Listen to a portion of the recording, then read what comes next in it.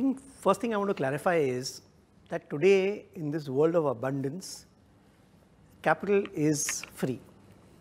There are private equity companies, the angel investors who are all willing to give you capital if you have a good idea and a good business. Even if you look at it, right, even Mr. Ambani today raised capital from Google and Facebook for Jio. So regardless of how rich you are, how much capital your father has or you have, you can always raise capital externally. So your idea should never be limited by capital, because capital is unlimited in the world. For the right entrepreneur, you can start with whatever capital you require. So I started my company with $3 million, but if you take Kunal Shah, he started Cred with $30 million of capital upfront before he started Cred. So capital is not a limitation anymore. The way I would look at it is that today you have an opportunity to create businesses that are very, very large and global in nature.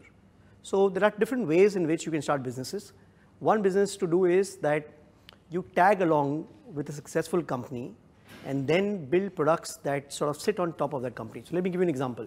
There are companies that have sold companies for $100 million plus, and all they did was made plugins for Shopify. So Shopify became big, then they just made plugins and Shopify bought them for $100 million. Similarly, there is Zoho, there is Freshdesk, there are so many companies out of India. Can we build small products that are solving additional problems that a certain vertical or a certain company faces using Zoho or Freshdesk? And then what happens is that you can sell to hundreds and thousands of people who are already using these products. So whether you are an implementation company for Adobe or Salesforce or Profit Wheel or any of the companies that are becoming successful, you can actually build a pretty substantial business just providing products and services on top of that product or the platform. Secondly, I think if you look at it, the way I would look at it is I will dovetail back to our exponential technologies, sort of what we spoke about. So a lot of exponential technologies are coming up. These technologies will require a lot of service providers, a lot of product companies to support those technologies. Let me give you an example. Facebook last month became a company called Meta. Now, Meta is a short form for Metaverse, which is a parallel world where we can exist through virtual reality, through augmented reality. Now what happens is, if you take every single business that exists today, whether it's somebody who's manufacturing a sword or a person who's manufacturing or has a pub or a bar. Imagine there is a festival called Coachella, which is one of the most famous music festivals in the world. Now there is going to be a team who's creating content and creating for a virtual Coachella. So imagine, right, today you are going to have a world that's going to exist in the next few years, which is a parallel world to today. So every single service and product that exists today is going to be required in the virtual world. If you can create products and services for that virtual world, again, there is going to be a huge opportunity out there, whether it's through an NFT kind of a platform, which we're going to cover later, but any virtual good that you can sell in that virtual world, you're going to make real money from it. I think there are certain industries that are exponential in nature, are growing very rapidly. One of the industry that is growing really, really rapidly is this whole influencer space. So I have personally made 9 investments in the influencer space. I'm going to cover that more in detail, but just imagine if the influencer world is going to become 10x of advertising, which I believe it will be. Imagine the opportunity it creates. It creates content creation opportunities, platform creation opportunities, influencer commerce opportunities, and all these things. If you look back, right, just 1.5 years ago, today they used to have call centers and they used to have call center businesses that actually help companies sell products. Imagine a video call center as an industry. Today, if you have a team of people, advertising companies like Profit Wheel can give you a lead, and you have a video call center that helps you sell luxury. You could be selling luxury all over the world.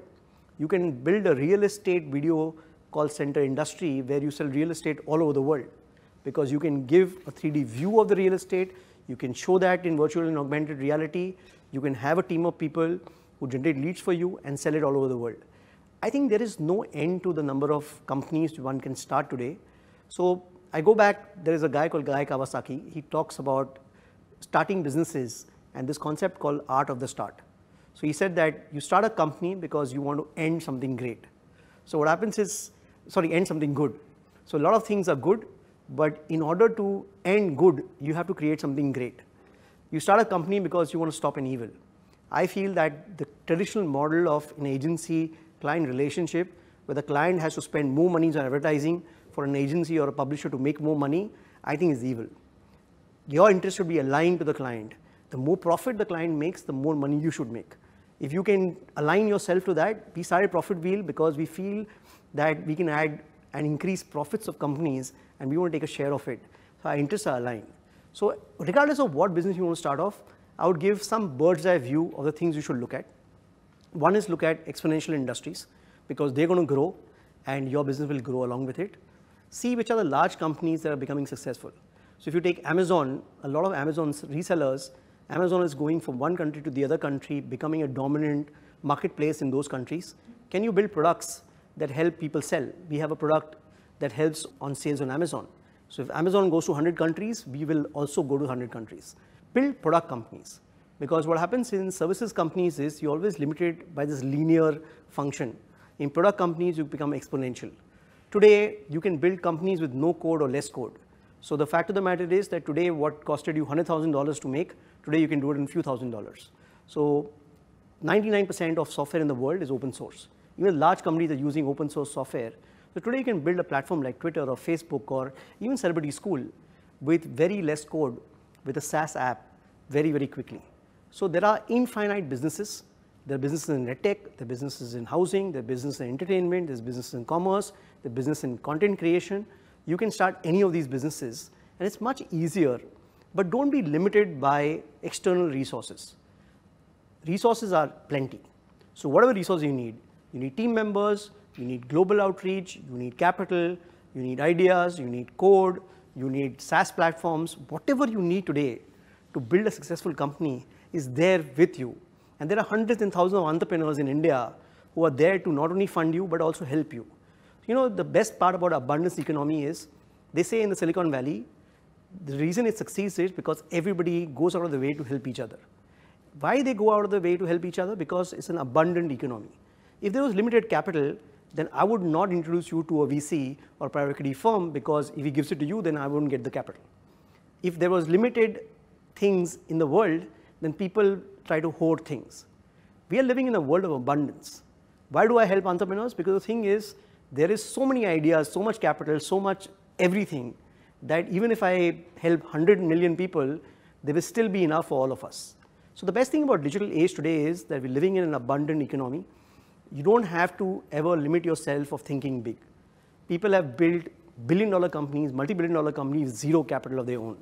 And that's what the opportunity is. Earlier, if you go 50, 100 years ago, you couldn't build an automotive plant or a steel plant if you didn't have capital. But today, you can build a multi-billion-dollar company with zero capital of your own. So don't be limited by anything.